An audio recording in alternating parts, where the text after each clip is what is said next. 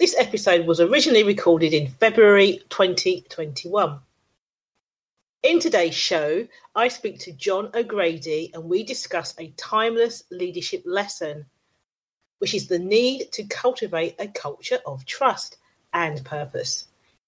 John has developed a trust framework and a trust equation, and he shares his view that leadership is a human contact sport, and also some important stats on what happens when you have a culture of trust.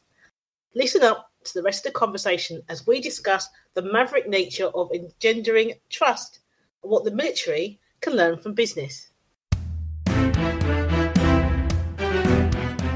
The Maverick Paradox at KLDR is a weekly conversational show that explores maverick leadership in all its guises, showcasing what it is to be an effective maverick leader with experts in diverse fields. To survive and thrive in this complex, fast-moving world, we need effective maverick leaders who are change-eager, able to strategize, innovate, and execute, and are able to work for the greater good with integrity, empathy, and passion. Judith Germain has been defining mavericks as willfully independent people since 2005 and champions divergent thinking and the ability to execute. The Maverick Paradox is for the pathologically curious. Come and join us. Welcome to the Maverick Paradox podcast, where we explore what it is to be a maverick and discover effective modes of leadership. I am Judith Germain, and my mission is to propel the maverick mindset into a world where character and integrity will ultimately have a higher premium than personality and bureaucracy. So thank you for joining me on this journey. If you would like to continue with me, then please subscribe to my podcast on iTunes, Stitcher, or one of the other popular podcast platforms. And today, our guest is John O'Grady. Hi, John. Hi, how are you, Judith? Thanks for having me. Thank you for coming. No, I'm fine, thank you. And you? Well, yeah, doing well. A little rainy here in the U.S. right now. I know, it's raining on and off here. It's kind of a weird climate thing that we're going through right now. I'm really interested in talking to you about your views on leadership. But before we do that, can you tell me about you? Sure. Born and raised in New York, went to the United States Military Academy where I was a Division I athlete playing the sport of lacrosse. Graduated there and went on to a career in the military, which if you would have asked me when I entered the academy or even when I graduated the academy, if I would have spent an entire career, or at least, my first career in the military, I would have laughed at you and said, no way. But there it is, a number of years later with a full military career, and it was fabulous, challenging, rewarding. Don't regret one bit of it. And have recently started my own leadership consulting service, O'Grady Leadership Consulting Services, very original there. And says what really you guys on the sharing my experiences as not only a Division I athlete, but also all the experience over an entire career of leading young men and women, both in peacetime and in combat, with either corporations and sports teams, both. Interesting. I know from your LinkedIn profile that it talks about your timeless leadership message, but he doesn't say what that is. Yeah, okay. So I think the biggest one and my fundamental message is one about cultivating a culture of trust. Oh, yeah. That is really, to me, the complete essence and foundation. And if organizations, executive teams, coaches of sports teams that are high performing and high potential want to gain a competitive advantage, cultivating a culture of trust with intention and purpose is one of the best ways to go about doing that. I agree. That's such a mainstay for the stuff that I talk about in terms of maverick leadership, that trust is right there as if you don't have trust, you don't have anything. And I feel that, for example, mavericks they won't work with it. They won't go anywhere if they don't trust you. And I think that it's similar for people who aren't Mavericks, but certainly having trust in leadership is the only way forward. How would you, is there a methodology that you would use to build trust, or is it more a philosophy? Yeah, no, it's a pragmatic tool that I applied. First developed over a number of years, probably about 20 in total, as I modified, iterated, etc., and learned from others who I work with and for. And the fundamental thing is, like you said, we all intuitively get that trust is fundamental, foundational, and vitally important to any relationship, whether it be person to person on an individual level, an individual to a corporation to stakeholders, to constituencies, to clientele, on and on and on. We all agree. Nobody ever says, "Oh, trust, that's overrated." Forget that, right? Yeah. But then we never talk about it again, really. Yeah. Although people don't do it. Yeah, it was deeply frustrating to me, except for when it's either very close to being broken and in an irreparable state. Then we bring it back up again. I'm like, well, what about the huge space in between? I mean, if it's that important, for the love of God, we got to do something about this. And so I developed what I call a trust framework. And one of the foundational parts of it, it's multi-component. It's a presentation I do. It's about a 30 to 45-minute presentation. It can be followed up with a workshop. But the foundational component of the trust framework is a trust equation.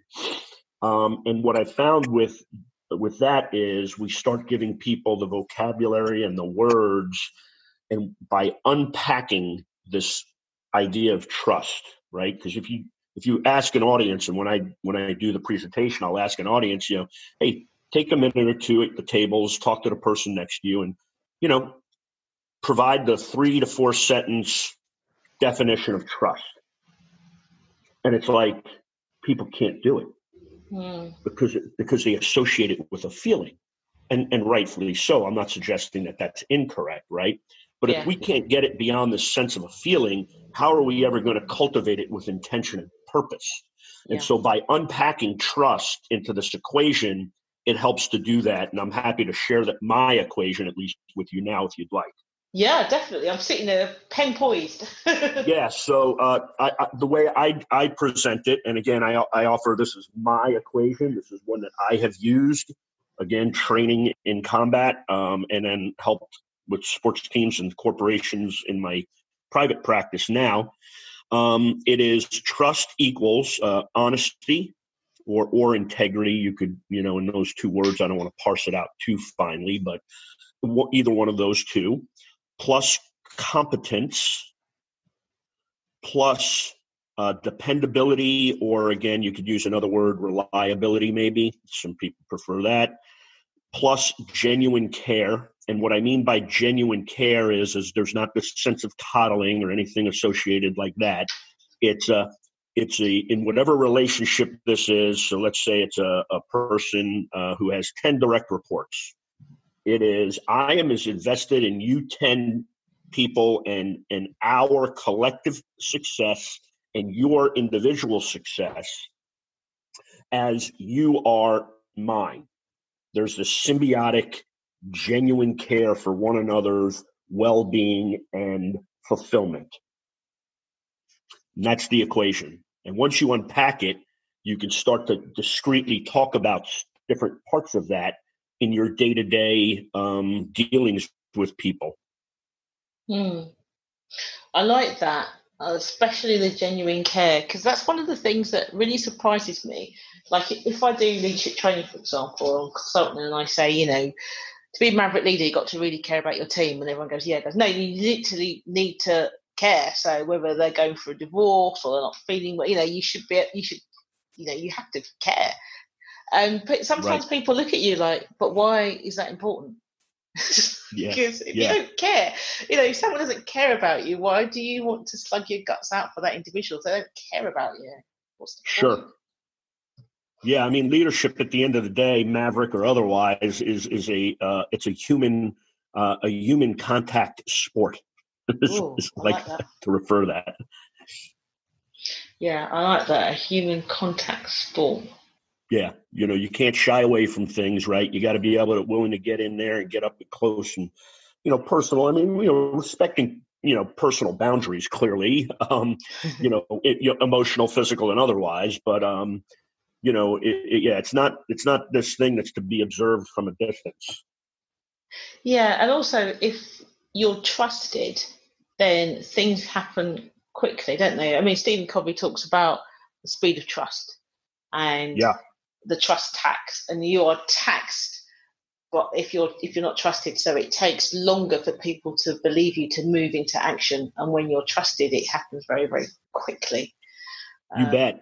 Yeah, and I think it's a shame that you have to spell it out because it should be one of those truisms. It should be just self-evident. Yeah, you're right, and I find a lot of I guess a barrier to entry, so to speak, in my field of working with executive teams and again coaches of sports teams and their people. Is lots of times if I have to sell what I'm bringing too hard, then I've learned that they're not, for whatever reason, they're just not ready. And it's not worth me trying to go hard sell on them because it's going to be me dragging them along the entire way, right? And that's not beneficial for anybody. And so one of the things, though, that I have figured out is this notion of, people always want like, well, what's the return on investment? I'm going to pay you, X amount of dollars to come in and, give this cultivating, culture of trust presentation. And then you're going to, do a follow it up with a workshop. And then you're going to follow up with, providing advice and consulting work with the executive team, maybe. So it's great. Harvard Business Review has already helped me with that. And so there was an article in Harvard Business Review, and they specifically talk about these longitudinal studies that not only they did, but Google and the Aristotle Project and some others, and compared with people at low trust companies. People at high trust companies report 74% less stress, 106% more energy at work, 50% higher productivity, 13% fewer sick days, 76% more engagement, which means clearly less personnel turnover, which is a huge, expenditure and loss of money for companies. 29% more job satisfaction and satisfaction overall with their lives, and 40% less burnout. Now, I can't tell you what that means for a tech company versus Amazon versus a, Mayflower moving company and on, but those numbers, I don't know any executive who wouldn't kill for just one or two of those metrics. And then they could figure out what the dollar sign, equivalent is for the context of their, business, right? So thanks to Harvard Business Review for helping me hopefully get a little more explicit with some people who are kind of like, well, trust. Yeah, I get it. It's important, but I don't know if we really have the time to spend to really, okay, well, don't trust me, trust Harvard Business Review. Yeah, it's interesting because I've increasingly over time have been training trust, how to engender trust in others and how to get trust back in part of leadership programs. And I'm doing there's a local government program that I've put together, and in it there is a module on, a whole half day just talking just on trust. Mm-hmm. And I think people are being driven to see trust as not just a soft skill, but the hard skill that you're talking about, because the people that are now working in organisations are demanding that you are trustworthy before they work with you or go anywhere. And I think that's more of a new phenomenon in the numbers of people. So Mavericks have always been like, no. Whereas I think now it's a larger number of, you're talking about whole swathes of the population who are like, I can always go and work somewhere else. Yep, I think that's what I'm going to do. Yeah, right. And then again, you just take the human component out of it, which I don't like to do because that's really what my passion is, right? It's about people, but sometimes when I'm talking to these executives, I mean, in today's world, there is such an amount of transparency, whether you want it or not. Yeah. Right. And so if there's things going on inside your organization that don't naturally elicit trust, that's going to come out eventually, sooner or later. And when it does, it's likely going to be a massive PR nightmare, and a great loss of revenue will be bled out over a time and period far longer than you ever wanted. And so just from a dollar standpoint, it makes sense because you can either spend money trying to hide, cover up, protect, etc., right? Or you can spend time, energy, and money to an extent by bringing in someone like me or others, right, whoever, to help you get to a place where you don't have to worry about those types of things. And even if they do happen, because bad things do happen to good people and good organizations from time to time, you have such a strong culture of trust that it serves as an inoculant against those types of one-off events. Yeah, it's a bit like years ago when I was working in HR and somebody would say, X-manager did this or X-employee did that. And then you have all the evidence or not, but then there'd be a time when you'd stop and you go, okay, all that aside, is that to the nature of this individual? Can I actually see that happening? And it makes a difference between, well, everything that I know about this person suggests no.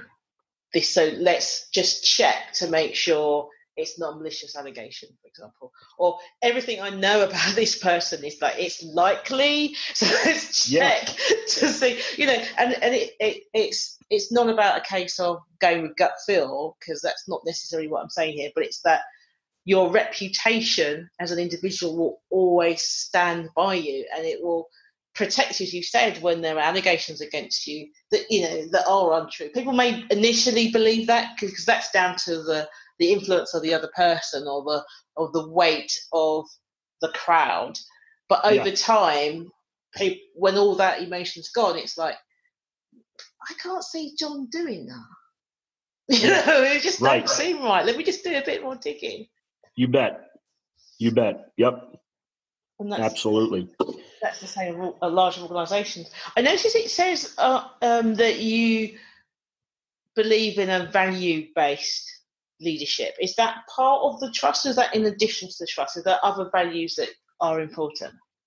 Yeah, and so I think the trust, part of that trust equation does speak to the things you value, the most potentially.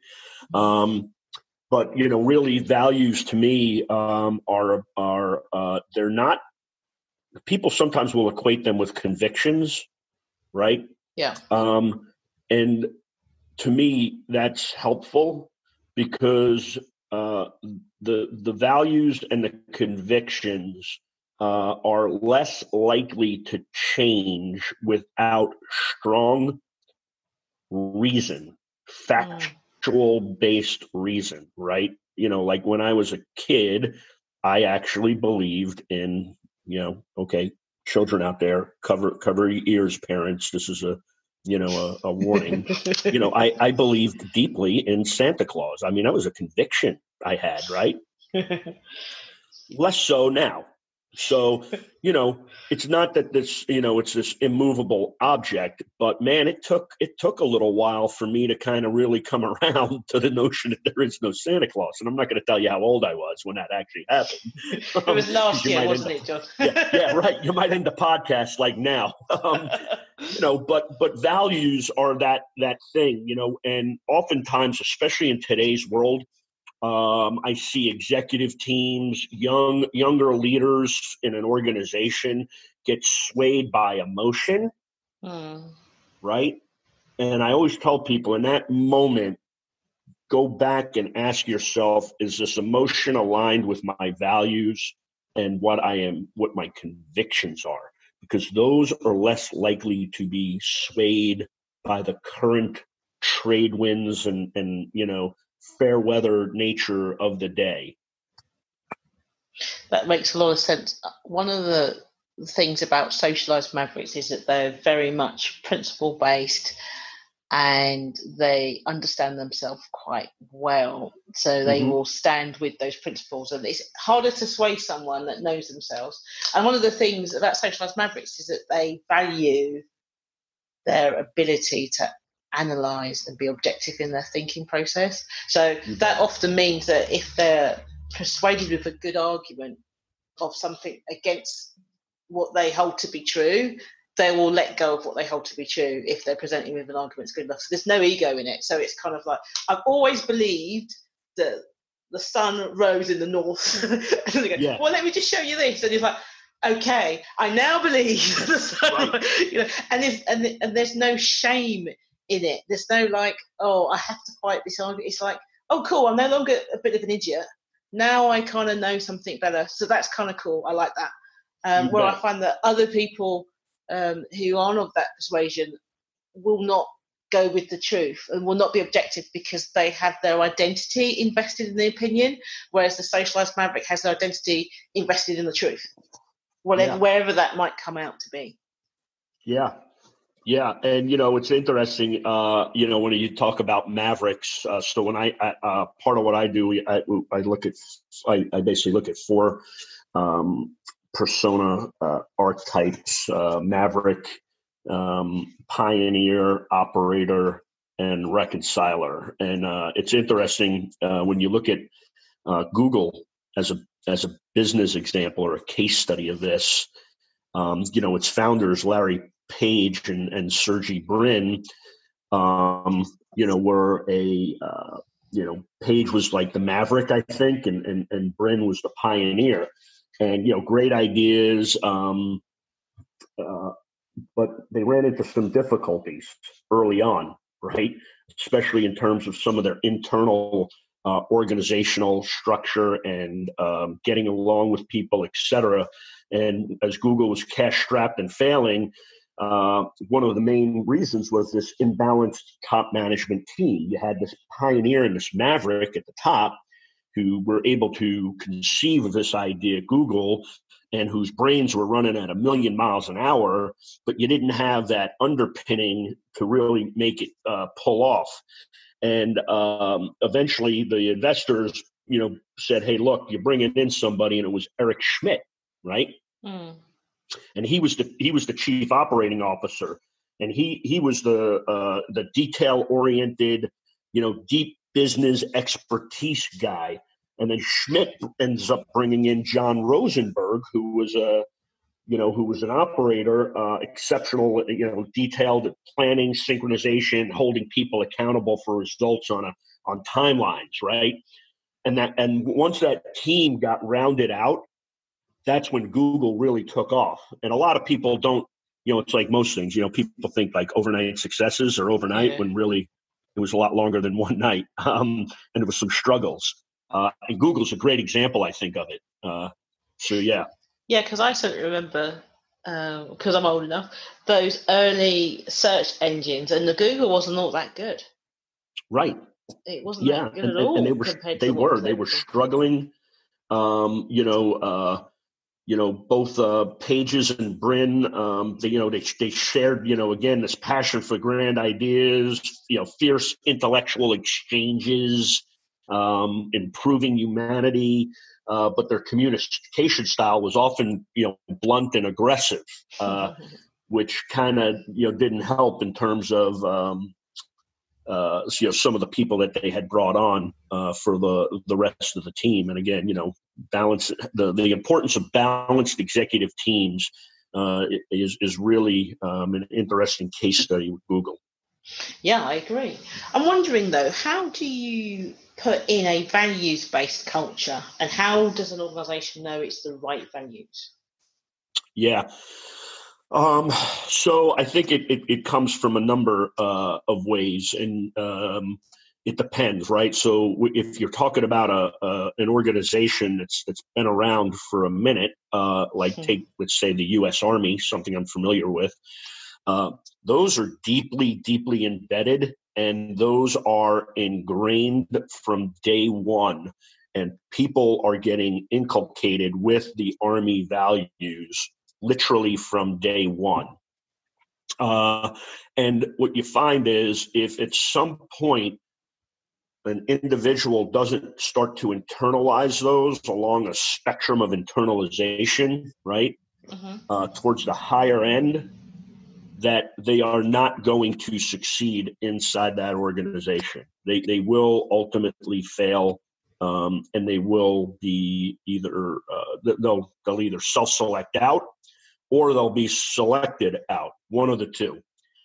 If you're looking at like a startup, a younger company, again, I think it's important that when you're doing, so let's say I do some work with venture capital as an example, and the advice that I would provide to them, lots of times you have these startups that tend to be very technically proficient, the people, right?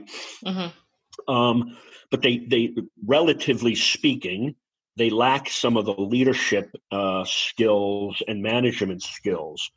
And so helping them think through truly what that value proposition is and what values they are going to anchor that organization in, regardless of the inevitable,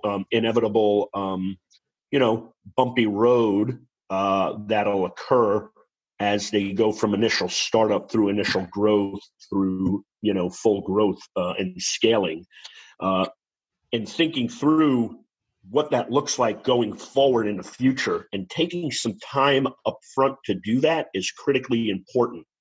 And then having a way to make sure that as you are onboarding people, they understand it.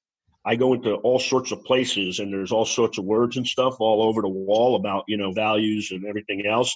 And you ask somebody, and they have no clue, not a clue, which just tells me you're not being intentional and purposeful about it.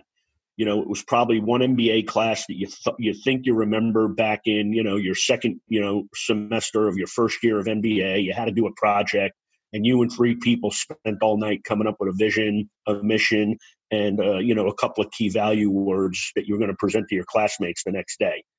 And then somehow that, you were reminded of that at some point, and you were like, oh, wow, yeah, we need to come up with that now again because we're starting our business. And then that's it. It's got to be intentional. It's got to be purposeful, and you got to move forward with that. Yeah, because the values, whether it's an individual or an organization, is the nature of the beast, isn't it? And you shouldn't need to tell people what the values are. In terms of the customer should be able to see it. Right. Whether it's an internal customer or an external one, you shouldn't need to say, I'm a person of integrity, because it should be self-evident that you are. You bet. It's almost like you need to be happy to defend it. So I think part of it is leadership is part of leadership is like aligning, isn't it? The individual's values with the organizational values. But it's that I think sometimes people see aligning as in like, you will know what it is and you'll be able to spell it out, and that's the way it is, rather than saying, how can I take these values which we hold dear and make sure you are comfortable with also holding So, is there a way of interpreting these values so they fit your value? So it might be, I don't know, your value is honesty, company value is honesty, but my highest value is integrity. And then you show me how honesty and integrity are similar enough for me to be comfortable accepting it. But it's like people are unwilling to do the hard work with because like leadership's individual now, isn't it? So you have to individually do it with every individual that you have. And people aren't quite as willing to do that these days. Yeah. Another great one is, loyalty, right? I love that one. That one, I just love when I see that one because, I'll ask the executive team, okay, like, loyalty, explain that a little bit more for me. And it usually ends up being something like, well, loyalty to the company, loyalty to the firm, loyalty to our mission, loyalty to our values, et cetera, right? Yeah. And then you go ask, like, one of the lower, people down the chain, so to speak, and you ask them, like, oh, loyalty, what? And it's like, well, loyalty to my, fellow coworkers, loyalty to, the people who work underneath me, below me, right? And all of a sudden you start seeing, okay, both are living the loyalty value, but the outcome is potentially significantly different because the person who is a few rungs down on the leadership ladder didn't once mention anything about loyalty to the company. Yeah. And so if you ever think there's maybe a ethical dilemma that occurs, right? Where do you think that person's going to, act in accordance with, right? Yeah. Probably their coworker and not the corporate value system and vice versa. So it's really interesting when you start really peeling these things back and really getting people to think about it and then talk about it so that there's a common shared understanding. Without that common shared understanding, again, those are just words up on a board or on a wall or on a piece of paper and nothing more. Yeah, I find that really interesting because you've kind of given me you've brought out some insight in that kind of, you say, those ethical dilemmas, because quite often people don't want to feel loyal to the company because the company has betrayed them in some way, right? But they have to work there. So because they need the money. So the only way to assuage that cognitive dissonance is to put the loyalty with the team. So if something is happening, it doesn't even have to be, unethical or criminal, but it's just, I can help my buddy out here, or I can work later and help the company there. Well, I'll go babysit, or because I'm with these people every day and they understand me, and you're just taking from me. Right. And then when you probably sit down and you do those performance reviews, and people go, but I am loyal because, I was there when so-and-so was overworked. I did their work for them. And the company's like, yeah, but you didn't work late last Friday. It's like, no, but I did stay on Thursday and did that person's work. So it's interesting. I haven't really thought about that, but I like that. That's a really good distinction.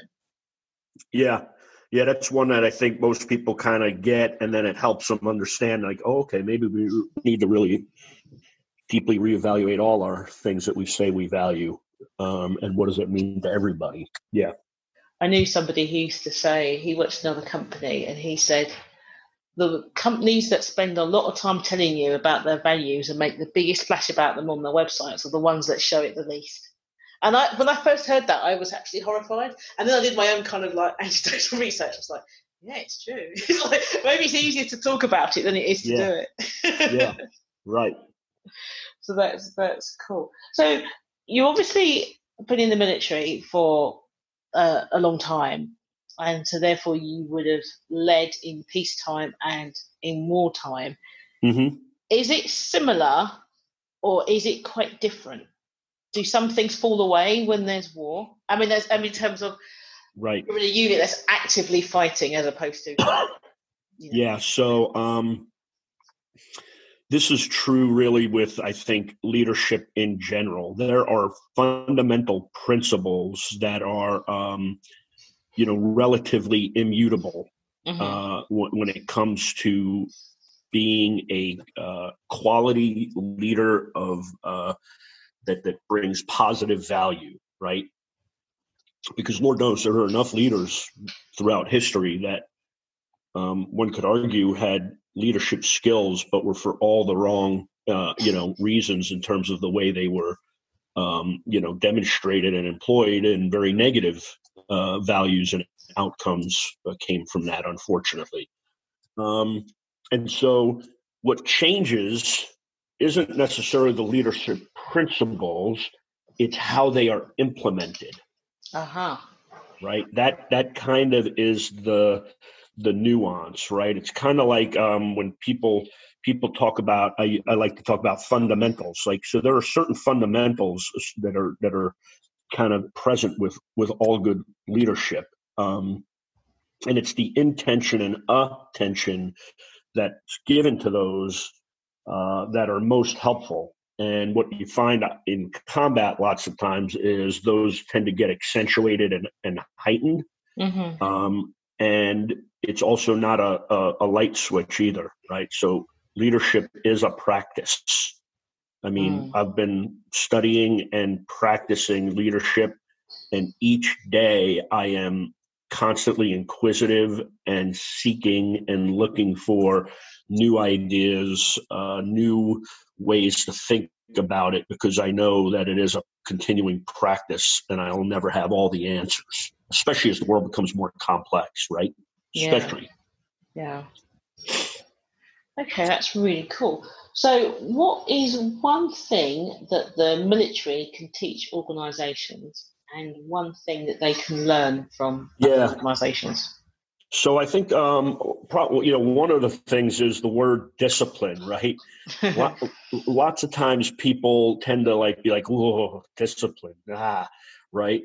But really, we don't. At least I haven't practiced it. I'm a huge believer in being disciplined in the things that we do, because it is a little bit like trust, in terms of when you were talking about the Stephen Covey book and how trust creates, speed of action. There's a trust tax, right? And so, all this extra energy that's going to have to go into getting something done, if there's low trust versus high trust, et cetera.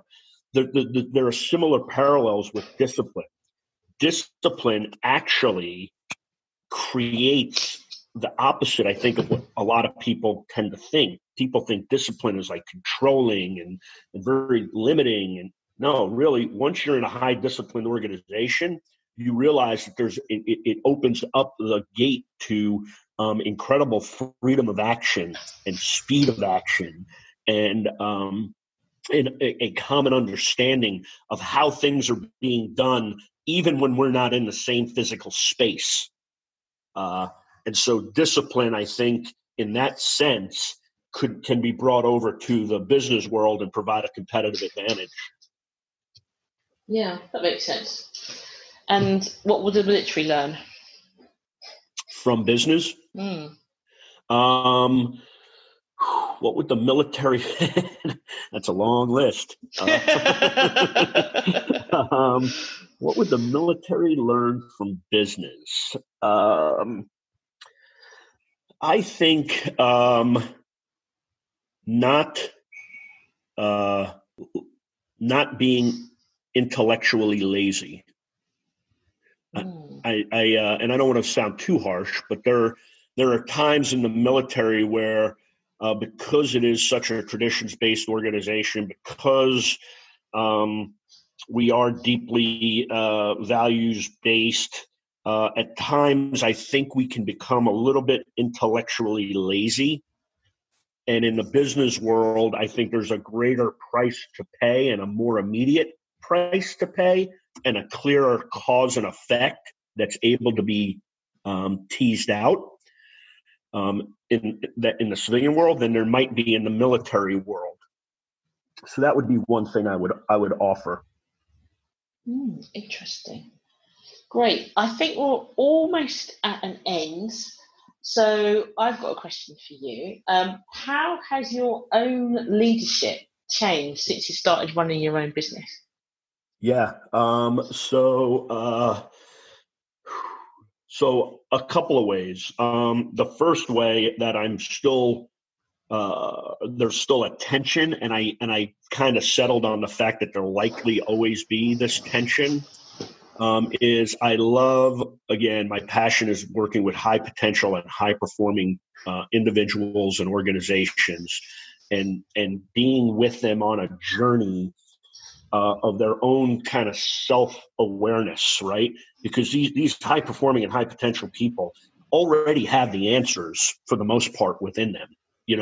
I'm just the guy who's helping them shine the light a little more specifically and a little more intentionally and purposefully to get them to the answers, their own answers, a lot quicker than they might otherwise get there, right? Yeah. And I love that because I learn from them as well when I'm in these situations, and and it's where it truly is in those moments that I'm most like alive, right? And so there's a selflessness that was played out in the military, and it also plays out now. I have a natural sense of just wanting to be inside that experience, but I have to be from a business standpoint, right? Yeah. I would do that for free. Yeah. You know what I mean? But I can't. I know what you mean. Yeah.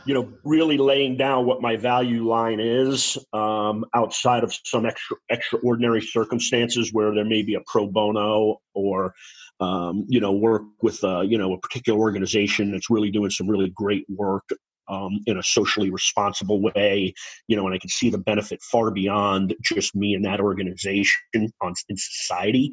That I struggle with that still. So that's something I think that I'm still working with and adapting and morphing and growing. Yeah, it can be difficult because I find that you spend some time with the leadership team and you really care about each and every one of those, and then you have to leave. Yeah, and you kind of like, but you don't want it to end. I think that's probably the hardest because like when you work in an organisation, then you're there for the time that either you or they are there, isn't it? But when you come in and you do something, no matter how long it lasts, then you have to go, and they're still, you kind of still want to be there, right? Because you care about them. So yeah, you that's bet. Tough. You bet. Yep, that's always difficult. And it's quite interesting because other people in the same field as you go, when the money stops, then you just leave. It's just like, don't you really? Because I find that the people I work with become friends. And, so you stay in touch, don't you? Because, you genuinely care about what's happening, So did you ever work that problem out? You're okay. And that kind of stuff. And then other times people look at you and go, right, they paid you to do this or deliver that and it's finished. You move on. It's just like, oh. You bet. You bet.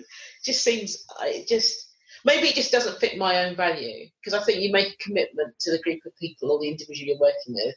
And just because you stop being paid doesn't mean you can't phone in 6 months' time just to check in to make sure everything's all right. I mean, what does it cost you, right? Right. To do that. So. Oh, I agree 100%. And, in one case, I even found that, despite I was doing that, not seeking any additional necessarily, work or payment. Yeah, it's not a marketing call. It's a genuine No, care. It wasn't. It was truly genuine. But it ended up actually turning into like another, paying opportunity too. Which is always nice when you're out there just being authentic, being genuine, not necessarily seeking anything particular in return, but it comes to you anyway. It's kind of affirmation that something in the world is working right. Yeah, I had somebody like that actually. It was a small business client, and he needed something done, and it was between me and another provider. And he said, "Why should you do this piece of work?"